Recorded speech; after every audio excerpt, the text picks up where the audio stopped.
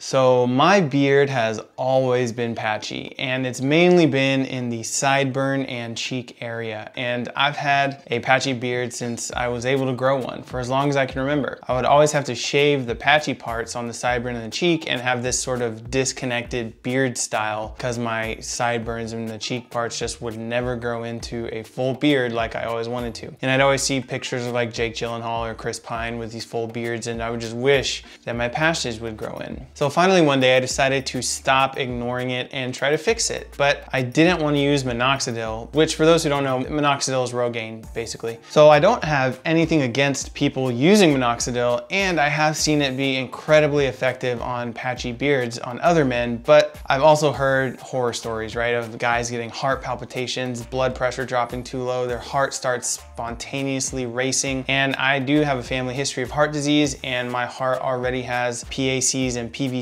pretty much daily. I have seen a cardiologist for it and was told that they're totally benign, but I still just try to limit anything that can potentially mess with my heart. So I decided to go a natural serum route that I actually created myself based on tons of different studies I've read. And for the last 60 days, I've been doing a daily beard patch fix routine, and I've started seeing new vellus hairs growing where the patches used to be. Now, to be clear, it still is patchy. Like, it's not fully in yet as much as I want it to be. And it's definitely not where I want to be yet. But for the first time in my life, I have started seeing my patches begin to fill in that I've never seen before. So this video is meant to be a quick tutorial on how I've been able to do that naturally without using any minoxidil. Let's get into it.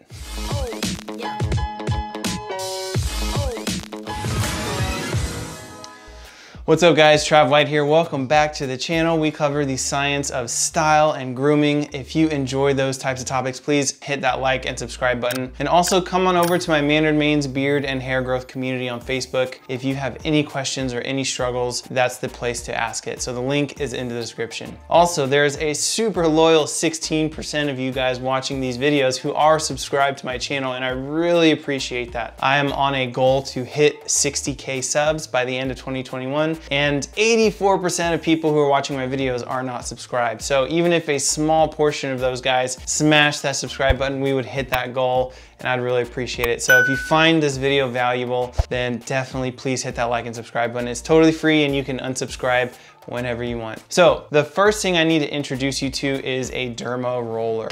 What is a derma roller? This is a derma roller. So it is basically a microneedle roller with hundreds, 540 to be exact, of small needles that make micro punctures in your skin and your hair follicles. So the derma roller needles can come in a wide variety of lengths, ranging from like 0.25 millimeters all the way to 1.5 millimeters. However, if it's a 1 millimeter or higher needle length, then those are reserved for professional esthetician use and not an at-home DIY use. And these lengths are used for more than just hair growth too. Estheticians use 1 millimeter or higher derma rollers on people's faces who want to get rid of things like acne scars or wrinkles, as it does help promote new collagen growth over time. So there are many uses for a derma roller outside of beards. They're used quite a bit in skincare. But getting back to beards, I would suggest using a 0.5 millimeter derma roller for beards. And it's a little longer. It can reach the root of your beard follicles better to promote more blood flow. And I don't think 0.25 or 0.3 millimeters are quite long enough. You also want to make sure that it has titanium needles as opposed to stainless steel. The titanium needles do stay sharper for longer, and you won't need to replace it as often. So a common question I get is, can you use your beard derma roller on your scalp as well to fight balding? So your scalp hair follicles are much deeper than your beard follicles. So if you want to use a derma roller for hair loss on your head, then I'd recommend using at least a 1.5 millimeter needle length and using a derma pen instead of a derma roller. A derma pen goes in vertically and it punctures, and it's much more effective than rolling because the rolling ones tend to tear the follicle as it rolls across the scalp, whereas derma pens tend to enter and exit vertically much cleaner. But getting back to beards, most derma rollers for beards are sold on Amazon between 0.25 and 0.5 millimeters. Again, I'd recommend getting the 0.5 millimeter one. I'll leave a link in the description for the exact one that I bought so you guys can use it. But another common question is, how do derma rollers work to promote hair growth? Like, what is the science behind all of this? So the theory is that the needles make tiny punctures in the skin. and in the follicle. And this triggers vitamin and hormone-rich blood to flow to the damaged area to heal it, resulting in new collagen and keratin production in that area. And if you do this enough times, over time, you can essentially wake up the dormant hair follicle and begin the telogen phase of hair growth, which can stimulate new vellus hairs where there wasn't any before. So there is actually evidence showing that this is effective on hair regrowth in men with male pattern baldness, and they're even more effective when they are paired with minoxidil on your scalp. So it does make sense to translate some of those results to beards as well, but I wasn't able to actually find any study that just focused on beards and microneedling, but I did find plenty of studies on microneedling on your scalp and it promoting hair growth. I'll leave those in the description as well if you want to fact check me. Another common question I get is, will this derma roller cause bleeding? No, it won't. It's not painful at all. It feels like slight pressure on your face, but it doesn't break the skin blood barrier. It doesn't cause any sort of pain. It all happens beneath the surface of the deeper layers of your skin. So how do you use a derma roller? So step one is you're going to want to sterilize it. You want to soak it in 70%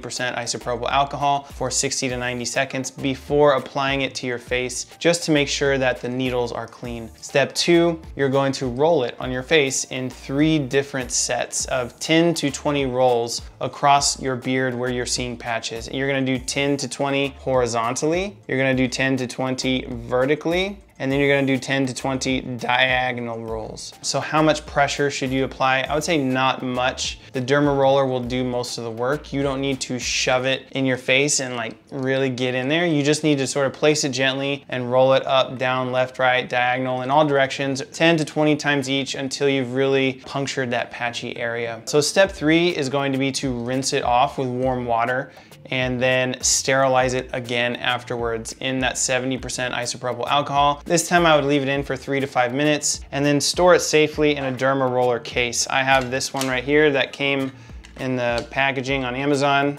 As you can see, it's just stored nicely in this case here. Treat this like you would treat a toothbrush, right? This is yours. Don't share this with anyone. You don't want to share a needle with someone, right? So you don't want to share your derma roller with anyone as well. So step 4 is that now that you've made the tiny punctures in your beard follicles, this is when applying that growth serum is really going to be most effective because it can penetrate deeper into the root. So most of your beard growth kits on Amazon will also come with like usually a biotin oil or like a turmeric oil or something to add on that they sell. They sell serums within their beard kits, and that's cool. You guys can use that if you want. Those may or may not stimulate beard growth. I haven't read too much studies on those. Now, this is my minoxidil free beard growth serum that I created, and it's getting kind of low, so I do need to refill it. But essentially, this is the recipe. It's 2 tablespoons of cold pressed organic pumpkin seed oil.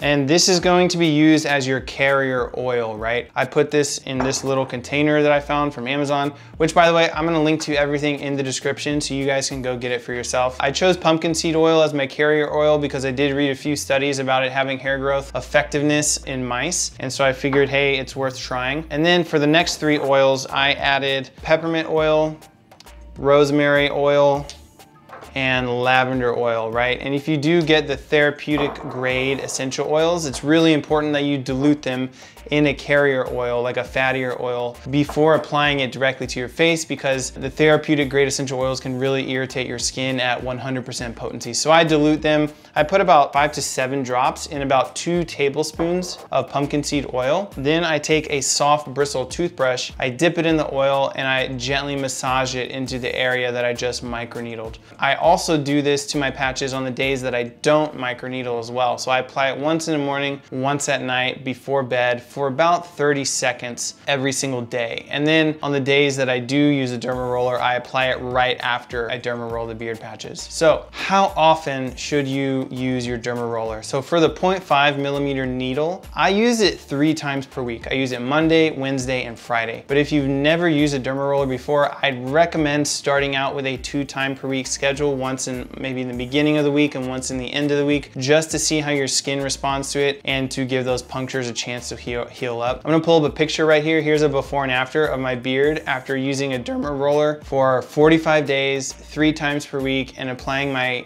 growth serum 1 to 2 times per day, every single day. So as you can see, even though my patches are still visible, there is new growth that has started slowly coming in on those patches. And I'm on day 60 now. And if you kind of look at the results of where I am now, like there is new vellus hairs growing. My sideburns are much thicker. My cheek is much thicker here. Same on this side. This side's even more so. The patches are just filling in a lot more. This is much thicker than it's ever been. My sideburn is thicker than it's ever been. It's definitely filling in to a degree it's never filled in before. These used to be just bare, just no hair at all. So there's definitely been new hair growth and it's been really cool to see. But I am on day 60 now, right? And the results are pretty much still the same as day 45, but I am keeping the faith that more will come over time. It may take up to 6 months of consistent application to really see results. One mistake I do see a lot of guys making is that they give up after 20 to 30 days because they aren't seeing any results really fast, right? Stimulating new hair growth is a very slow process and it takes a lot of time. It will probably take me 4 to 6 months to really see results coming in. And I'm sure the results will probably be faster if I did start using minoxidil instead. Maybe, maybe not, I don't know. But again, I'm trying to stay away from the minoxidil use, and keep in mind that these results are totally anecdotal, right? These are my results in an N of 1 study, and you may or may not get the same results, but it's definitely worth a shot if you're wanting to fill in your beard patches. So I'll link to all of the products that I use in the description. I found everything on Amazon, so you guys can just go shop on Amazon and get it. It's not expensive at all. I am happy with my progress so far, and I am very excited about continuing to do this. It's become a habit. It doesn't really feel like a chore anymore. And hair growth has always been a marathon, not a sprint. And filling in beard patches is the same thing. And you know, you might be too young also. That might be something, is like, as a younger guy trying to grow a beard, if you're 18 to 25 and you have a ton of beard patches, you might just need to wait. You know, I'm 30 years old right now, and you know, I still have patches. So some guys need to wait till they're 35, 40 for a lot of their beard hair to start coming in much thicker. So